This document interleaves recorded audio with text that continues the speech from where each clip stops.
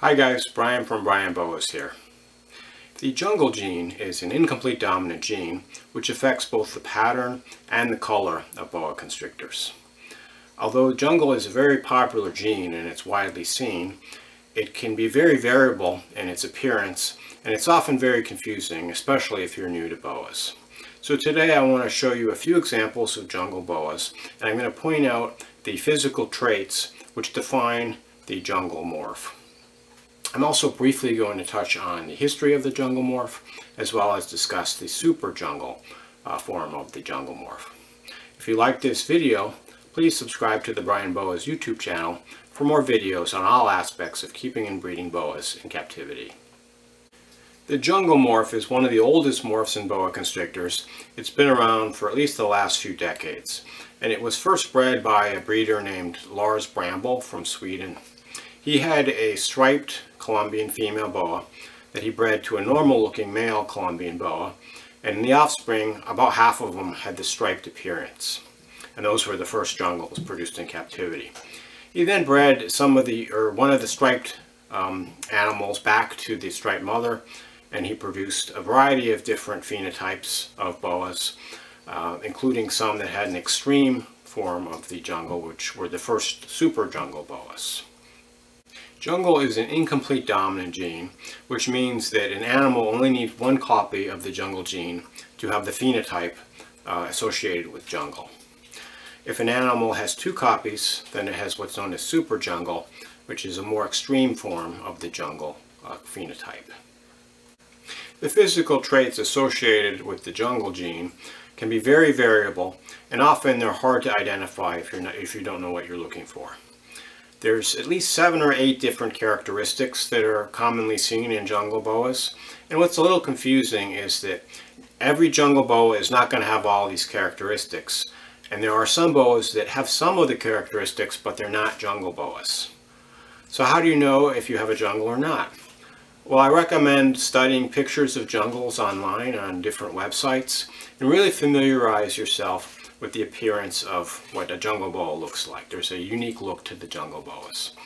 In addition, ask questions about the breeder and be confident that the parents were jungles, so you would expect that some of the offspring are going to be jungles.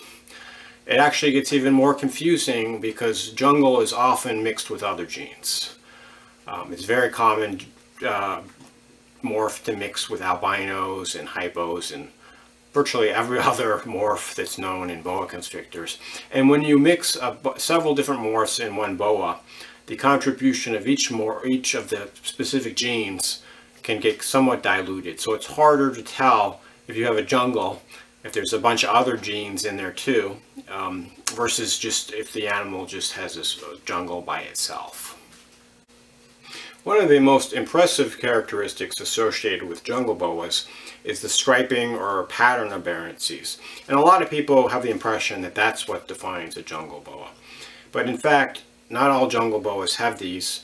In fact, most of them don't have this extreme striping or extreme pattern aberrancies. So I want to show you a few animals. This animal is a jungle sunglow. So it's a jungle boa that's also called albino, and it contains the hypo gene. So as I mentioned before, it can be harder to tell whether it's a jungle when you have a mix, but in some cases it actually makes some of the differences easier to see. So the one defining characteristic that is probably the most important with jungle boas is you have a two-toned overall appearance. So when you look at the dorsal surface, the back of the animal, you see a very clean, very light colored color to the dorsal surface, almost creamy in appearance. And then when you look at the side of the boa, you'll see this abrupt transition to a different color. And you can see here we have this really nice light yellowish creamy looking dorsal surface, and then the side is much more orange, and there's this really abrupt transition between the two colors. Typically along this transition you'll see freckles and speckles of pigment. This animal, because it's an albino, we don't see that. So another trait that's relatively common in jungle boas, but not always, is you'll see a broken head spear. So if you look at the head of this animal, the spear on the top of the head is broken, and the markings on the side of the head are also a little bit different. They kind of end before the eye. And then one final difference or phenotype characteristic to note in this animal, if you look at the saddles, the shape of the saddles are kind of rounded and they're missing some of the points normally seen.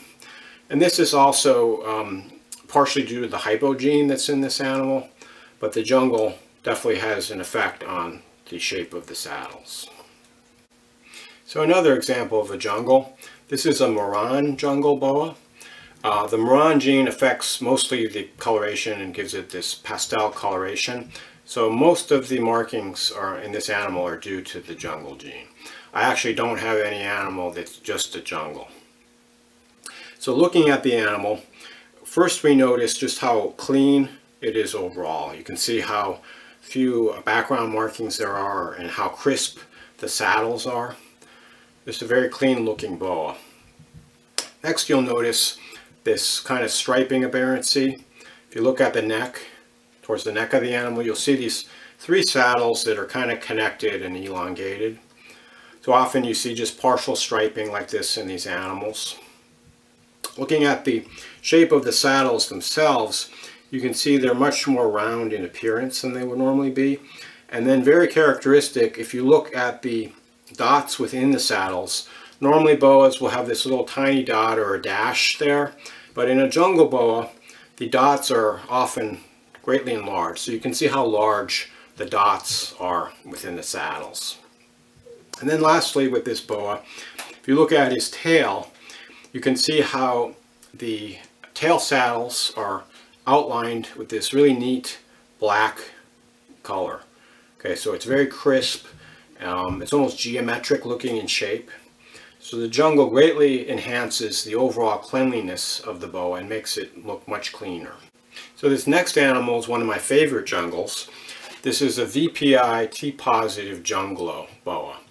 And so this animal is similar to the cowl jungle that I showed you at the beginning of this video, except this animal has the T-positive, the VPI T-positive albino in place of the cowl albino. So in addition to the albino gene, she's got the hypo gene and the jungle gene. So the first thing you probably notice are these partial striping and pattern aberrancies. So you can see her first three saddles, and then the second group of three saddles that's connected by this cool stripe. And then if you look at the shape of her saddles, you can see how different they are than normal. They form these almost geometric shapes, almost like a 4-point star, some of them. And you can see right in the middle, you see this little dot in the middle of the background pattern, or the background color rather, the lighter color. And then if you look at her dorsal surface, you can see how clean it is. I mean, she's in shed right now, unfortunately, but you can still see the difference between her dorsal surface. And looking at her side there, you can see her side is visibly darker with this really abrupt transition between the two colors.